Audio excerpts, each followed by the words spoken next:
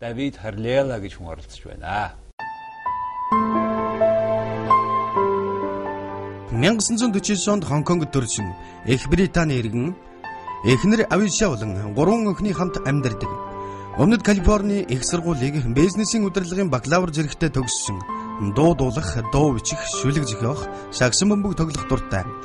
Зочид буудал, үл хөдлөх хөрөнгө оруулалтын чиглэлээр ажилладаг. 1999 онд Хонконг дэх Rotary клубын Kowloon салбарт элсэн. Good evening, David. Good evening, Jargal. How are you? Welcome to the program. Thank you. It's so good to be here. You came with a big delegation from Hong Kong. Tell us about the delegation and what are you doing here? Well, you know, I'm very lucky. I'm governor and I've got fantastic support from my district. So I've got about 52 Rotarians coming from Hong Kong to join me on my first district governor visit to Mongolia. 52 delegation from Hong Kong. It's the record for right now. Okay. Why and when you became a Rotarian? I became a Rotarian in 1999, if I remember correctly. About 12 years ago. Okay, 99. And why you have joined Rotary? You know, my whole family is Rotarians. My father, my uncles, it's been like I'm born into a Rotary family. Wow. My uncle was one of the first DGs, district governors of our district. Wow. And every one of my uncles and my father have been past presidents. Please tell our audience about the Rotary Club. What is this about? You know, I like to think of ourselves as an international organization of volunteers who have the heart, who care about people enough to go out and use our hands and our souls and not only our money to make it a better world for everybody. That's my definition. That sounds good. And the same are the Rotarians in Mongolia, which is already a quite large family. How do you think? What are they doing? How is Mongolian Rotary movement? Well, I think the Mongolian Rotary movement is going very well. You have 8 clubs here, and they're really working very hard, and they appeal to the young of the nation as well as capturing the elite of the nation, which I think is the best combination we can hope for. The leaders of the past and the leaders of the future. What you said, the heart. What makes the people Rotarian special? You know, I do so much charity. I can only speak for myself. Okay. Because to explain for anybody, everybody has their own reason for joining. To me, when I was young, I'm very religious. My family is very religious. I've been raised very religiously. So Which religion? Hindu. I'm Hindu. And I like Hindu because we accept every religion. God is infinite and universal. Yes. And when I was young, I went to the temple to pray and I got my peace and I found the glow. As I get older and I learn and I live life and I'm so disillusioned by people, by children dying, I can't explain God anymore. Because why would a good God want to destroy something that's beautiful? And for instance, a child who never had a chance to do anything wrong. Then I sort of lose my faith in God. I still practice being good as I can, but I've lost my way, so as to say.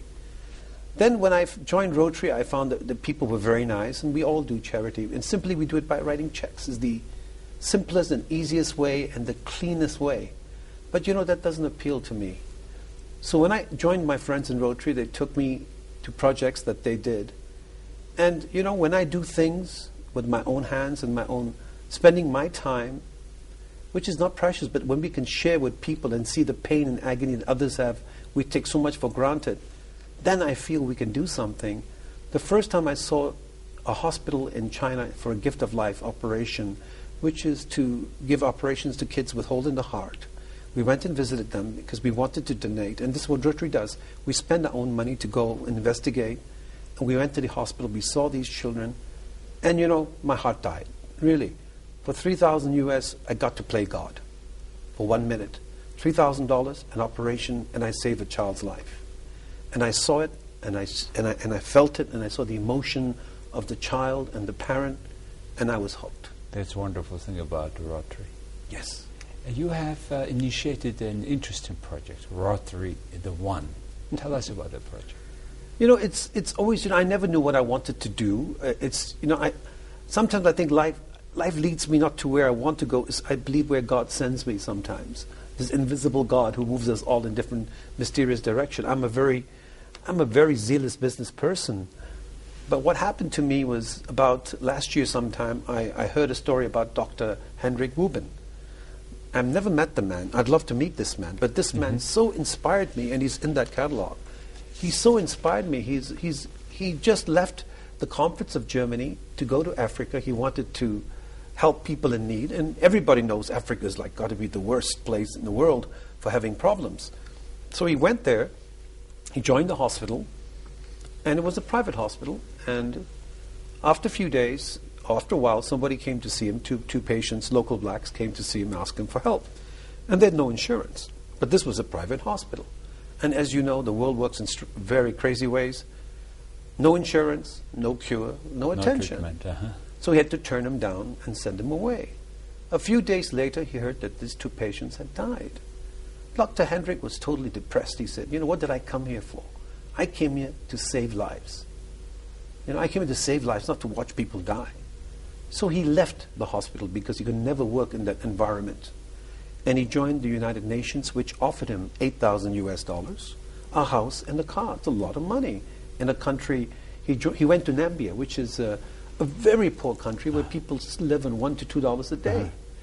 And he started his own little clinic in the city to help the old, the young, the poor, the needy, the drug addicts, the prostitutes, to the state that the drug people wanted to shoot him, and the pimps wanted to kill him because he was trying to convert them.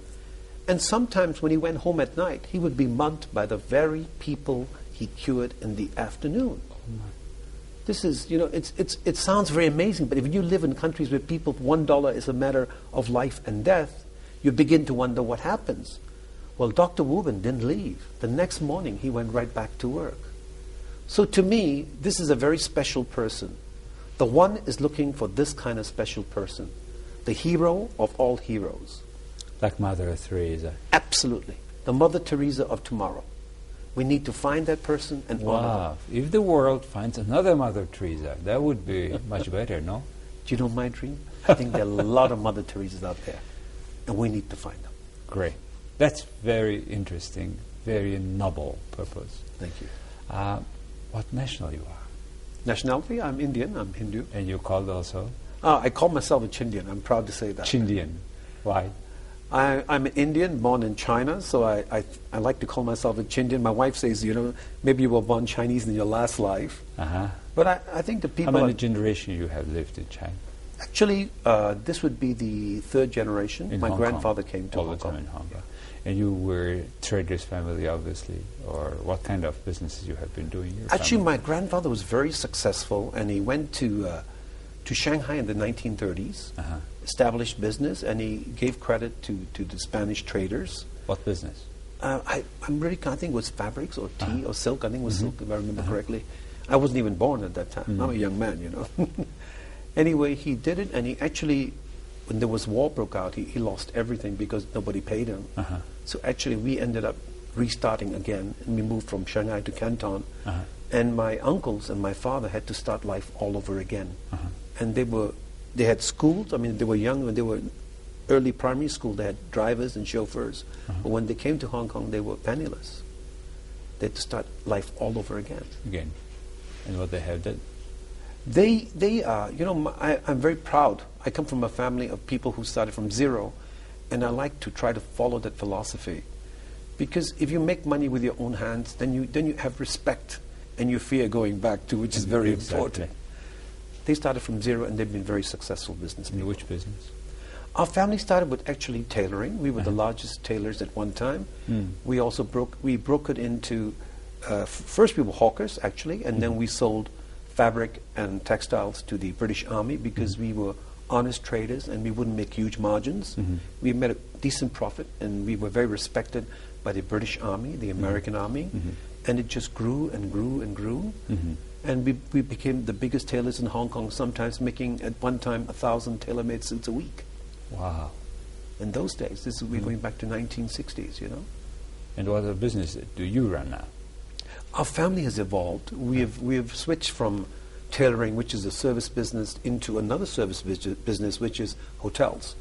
Our group, everything we own is family owned. We're private. We refuse to be anything else. So there are 6 brothers. And there will be 6 directors always in the family. Each family can appoint 1 director. My father unfortunately died. I love him very much. And I represent him on the board. That's the group. You are the older son? I'm the eldest son of the eldest son. Okay, you have 5 brothers. I have 2 brothers, and I have 5 uncles. Oh, I see. They're children as well. Yes. So we have 6 on the board always. And which hotel now? We actually have almost 7 hotels right now. The more famous would be the Holiday Inns in Hong Kong, Singapore, Penang, Bangkok. We have shareholding in the Stanford Intercon in Hong Kong, and also in the Westin in Macau. That's partnerships. But the Holiday Inns are fully owned by us, the 4. And we also have another boutique hotel called Thompson, which we're just renovating in London. And we have 2 other hotels in Canada, which are small, Hilton and Ramada. Well, okay, it's very small. So is it hard to be at that standard of these brand names in business chain? I think every business today is competitive. Money has no value, as you can see. Inflation, if you go to Hong Kong, what cost you, what was $1 million 15 years ago could be $25 to $50 million for the same thing. So it's basically inflation, and that's why the world's a mess. People have gone back to gold and jewelry and diamonds. Basic. We don't trust the money system anymore. Why is that, to your opinion? To me, it's something that I think that Rotary has to bring back. It's bringing back core values and morality. In everything? I think so. I think integrity is missing. We live by the 4-way test, as you know. I think Yes. you're Rotarian too, my friend. Yes. And basically, is it fair to all concerned? Are we doing the right thing? These are basic human necessity and rules of being good. And these 4 yet principles, simple principles, have been forgotten by many people in the world. They have never been using it. That's why we have a crisis, subprime, etc. Yeah, we need to educate our children. The problem with our generation is I love kids and I mix with them, but you know, people tend to spoil their children, and you know, love is sometimes saying no, and we have to learn that message, because you can love the child to death and you can provide them shelter and love and protection till you die, but the minute you're gone, and if you haven't made them strong enough, then you've created a problem for the world. Exactly. That's why I think the Rotary is the largest in the world NGO, which creates the large amount of fund that goes back to the people, better living for even poorer people. Absolutely. Wherever there's a need, we're there. We're trying to wipe out the last major viral disease in the world, which is smallpox. I'm sorry, polio. Polio. Is it polio done now? You know, it's difficult because the world's a mess. There's polio. We've spent almost over $1 billion. We've had $255 million donated by Bill Gates, who is no fool, who believes in Rotary. But you know, polio is hard to control in countries like India's actually almost, we've had no cases reported this year. This is one of the last, there are 4 countries considered endemic today. Wow. India's one of them. But this year, no cases reported in India so far. The other problem is Pakistan, Afghanistan. They're in a war state. We can't even go in. We can't send people in. It's unsafe. And then Nigeria is another area we worry about. But basically, we've taken millions of deaths down to less than a few hundred. But we have to kill this disease for once and for all. It's a challenge that Rotary has taken upon on its shoulders, and we're going to do it. It's basically an illness of poverty, in a way. In a way, it is more. It's if you drink the wrong water, you can end up with polio. And it's such a simple cure. It's 2 drops in a child's mouth, child below 5 years, and he's safe forever. What was the latest, if you know, the case registered in Mongolia? 0. Mongolia, 0. as far as I know, for is many nothing. years. But you know what's happened all of a sudden, which has surprised the whole world, was reported just recently, and by recently I mean probably in the last 2 weeks, China has had an outbreak of virus, of the polio virus, in one remote part. I can't remember the part. But this is like out of nowhere. And China's been polio-free for many years. But this disease, don't forget, is viral. It can spread like water. That's why Rotary is working hard. See, Rotary is a wonderful movement where people come by their heart, as you said, and do the cause that makes life different. Being a district governor, having 2,000, I don't know, many Rotarian members, how you keep them keep motivating, though they are already motivated. But what is the way you think new and interesting you do? I just try to make it fun. I think the key is if you make people happy, and happy people means they're happy, they emanate that, and everything spreads. That's true. Membership spreads. People will talk about Rotary if they're happy. I started to change everything from day one. I started the project, the one, and I've arranged the money for 3 years for this project, not because I'm not going to be governor next year, but I want to show that we have to think 3 years. So you're working with the next governor? No, I've arranged the funds for this project for 3 years. No governor has ever done that before. Every governor starts a project and finishes in his year, or leaves, or suggests they continue the project and do their own fundraising in their year. I don't want my other governors who are following me to be stuck with something. I want to create projects, and I want to create fundraising with major corporations backing us, and so we can have a continuous project. Because if I can do a good job, the next governor will do better. So you are looking for the hero of modern world who is devoting himself or herself to the causes of other people's living, making it better. Very simple. Service above self. Service above yourself. This is the principles of Rotary. So, how successful you are in this mission? We've just launched the website, and we have actually, I've talked to, there are 530 governors in the world. I want to use the power of Rotary. We're 1.3 million people in the world. I don't want to spend money to save lives. I want to spend money, not on the one, what I mean to promote the one, I want to spend money on saving lives. So I've got my own budget. I've got donations from my friends. Our family will sustain a ball every year on the money raised that night, which I reckon would be at least 100,000 US or above, will be used to sustain the project every year, the cost of promotion. The prize money is 50,000 US. I've convinced a very good friend of mine called Richard Ellman. He is the CEO of a group called Noble Group, which is the largest commodity company in Asia, 19% owned by Chinese government. He's a very good man, and he heard the story, and I said, let's do it. He said, David, it's done. I'll give you 50,000. I said, nope, I want 150. He said, why? I said, because if I do something, it must be continuous and sustainable. So you got it for 3 years, the fund. I got it for life, trust me. I got it for life. Well, so have you been funding these people? We've started, and we've actually started to get nominations coming in. And I can tell you, in the Philippines, they're so excited. I've got 7 governors in 7 districts. The whole country wants to start their own The One campaign for the hero in the Philippines. I said, wait a minute, it's my idea. Help me. Don't compete with me. So we're going to help them. Look for the one. We'll look for the one for the world, but we will also honor the one in India. See, my dream is to think international. This is an international project. I represent Hong Kong, Macau, Mongolia, but I like to think the world. I think the Rotary has to start thinking differently. What is the thing that in Mongolia we can do better as Rotarians?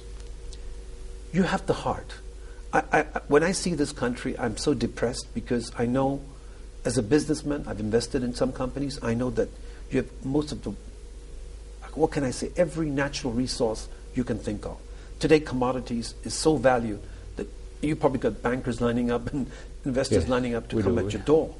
But what really hurts my heart is when I see the roads are not done. I see people suffering. I see people having fires that are cold. I believe they're coal stoves or whatever they are. So what are you doing? You're polluting the world. You have a country that has the potential for all the wealth, but the people are not improving. And that worries me. That worries me, and that's why we're here. So what can we do? Well, the Mongolians are doing it. Every day they're finding projects. They're finding projects, and even though they don't have the money, they're finding partners all over the world. Rotary is finding partners from them, from clubs in all over Asia, all over the world. People are sending money in so we can change the game, make Mongolia cleaner, better, and brighter. It's our duty to provide a better future for every child. There's a project called Test for Life. I am so proud of it. You know, this is, I actually, as a governor, I've started a lot of different things. One of the things I've done is I give report cards on what I do, and I talk to every single club. I visited 35 clubs before I became governor. That's unheard of. And I don't visit them, I talk to them. I believe a governor needs to talk to his people. He needs to do what they want him to do, not to force things on them. We are all equals. So I talk to the clubs and they give me ideas, and that's when I also give them my ideas. I test new ideas with them. You can't force adults to do something they're not ready to do, but you can inspire them. Because for my audience, please describe the project. Test for Life? Yes. Test for Life is a project started by Dr. Bayer. Bayer Saikhan. I can't Mongolian pronounce it doctor. right. Yes. His grandmother died at an early age out of cervical cancer, and he was so affected. Dr. Bayer, I think, is a household name in Mongolia as far as I know. He's dedicated his life. He's a very serious man. He's a very funny man. I find him, he loves Mongolia with a passion. Yes. If everyone loved Mongolia with the passion that he has, your country would be turning. Yeah, we do. Unbelievable. So he's decided to take upon himself and ask Rotary to help to identify and go and visit nomadic women all over Mongolia. He takes a troop of SUVs and drives them all over the world with his volunteers and gives them free checkups to see if they're in the early stages of cervical cancer so that they can be identified and taken care of. And he's almost covered whole country. He's covered the whole country. I'm not quite sure up to where he has, but I do know from the last report we got, he actually checked up 16,000 nomadic women. The man it's not easy to go across Mongolia. It takes days to reach some cities. Yes, and he spent his whole holiday for that, taking other doctors, attracting other people. He's a very special person. Like I said, he's a tough person, but the most important thing is a person with a heart. And being a Rotarian, when you show us your heart, you can inspire all the Rotarians in Mongolia and the Rotarians all over the world. Actually, I can tell you that I have nominated him for the highest Rotarian award, which is Service Above Self. I can't guarantee he wins it because this is chosen by Rotary International. But we in Hong Kong, we in Macau, we in Mongolia are proud of it. I think Mongolian Rotarians are very proud of him and very happy for what he's doing. He's very famous. And I think really he is saving many lives, many mothers. Back to Hong Kong and your district. How many altogether clubs are there? We have 64 clubs, 50 in Hong Kong, 6 in Macau, 8 in Mongolia at present. We'll be opening one more in Hong Kong. I've got fantastic presidents. I'm only 2 months into my governorship, and every target that I've set has been achieved. Every target. The increase in membership, new clubs, new Rotaract clubs, Interact clubs, our targets for Rotary Foundation, but I believe in raising the bar. You obviously have been, you said, generations of Rotarians, and now you are doing such an interesting work. Most importantly, you are inspiring so many Rotarians. What do you think what does it take to get people inspired, charged, moved? What do you think? What is your take?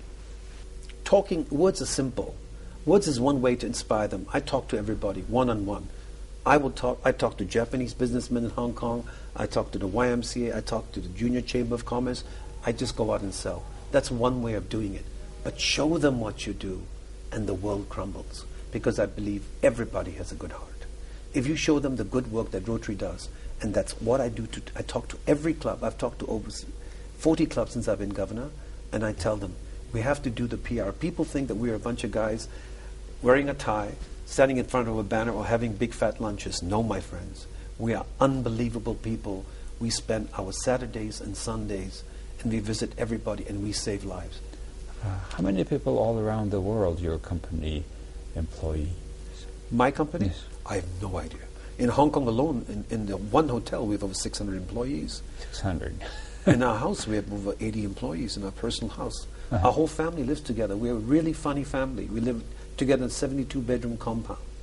Wow. Whole family mean all the 6 board members too? All the 6 board members and all their children, all the Harelilas live together in one house. This is the way our family lives. In which part of Hong Kong? Interesting. Kowloon Town. Oh, this should be a quite big space. Yes, we have almost a city block. It's a beautiful Indian house. We retain our culture. We have the whole ground floor is dedicated to parties because I tell you my family is great. My grandmother always says, no matter what, even if your enemy comes in, you give him a glass of water, offer him something, and you talk to him. I have visited India. some years ago, and I had a great opportunity to travel around India, and as I found out, the Indian people are very hospitable. We happened to be in Trivandrum and down in the south end tip of India. Went to the city Trivandrum and we went to a wedding ceremony. Fantastic, great hospitable people. We need to learn how to make more love and less war. And one of my hero is Mahatma Gandhi. Absolutely. What is your take on this man, great man? Great men suffer. Great men suffer to achieve what they want to achieve, and they see things before others do. He died for all of us, and he's a man that cannot be imitated. His children tried, but not the same. But great men are a special mold. It's like Mother Teresa. I've always wanted to meet her. I've never met her, but she is my idol. Mahatma Gandhi is definitely my idol. I've met Indira Gandhi, who is his prime minister, his granddaughter. She was a great woman. But great men and great women don't last long. Somebody removes them from the face of the earth. Indira Gandhi was a great friend of Mongolia. She visited us in the 60s. And later on, we recently hosted an Indian president in Mongolia. Oh, very good. It's a second president visit to Mongolia. And his sons also loved Mongolian. Mahatma Gandhi, Jawaharlal Nehru was writing about Mongolia, the history of Mongols, etc. So I think these two nations are very close somehow. And this Taj Mahal, the relations, the king. So I think a lot to explore to understand each other for Mongolian Indian nationals. And definitely. I think that's the next in the future story. And what you do, and very symbolic, being an Indian, being a Rotarian, coming here and then disseminating this energy, love, enthusiasm to make our world better. Thank you very much for what you are doing. Oh, it's a pleasure. And I wish you and your district and all our Rotary members in the country under your leadership have a great success in what they do, and they are already doing. Thank you very much, David. Thank you so much.